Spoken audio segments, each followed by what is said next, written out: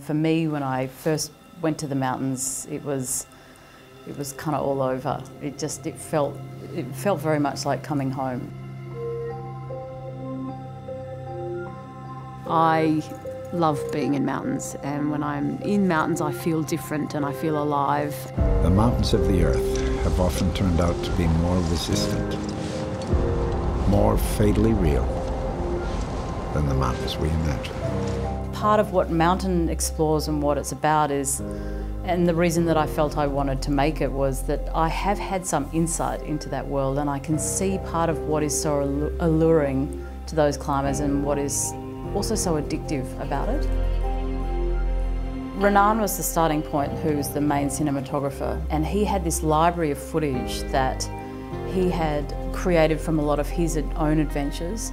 He might have shot a 3-minute little piece for the North Face, but there was 17 hours of footage from it or something like that. And so he and I spent a lot of time when we were at base camp shooting Sherpa, talking about this film, because I already knew that I was going to be involved in it. That was the starting point, and then it was, what else do we need? For me, mountains changed my life. I think I saw pictures of them as a young age, and they grabbed my imagination, and I pretty much shaped everything that I did towards them. At height, you can be taken right to the brink.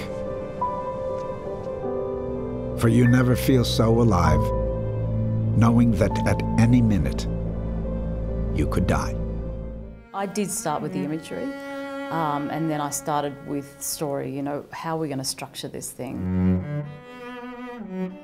I knew the orchestra quite well. My best friend's husband is a cellist in the Australian Chamber Orchestra, so I've been to a lot of their concerts, and I knew that they had done a lot of these interesting creative collaborations before. They call them kind of multimedia projects.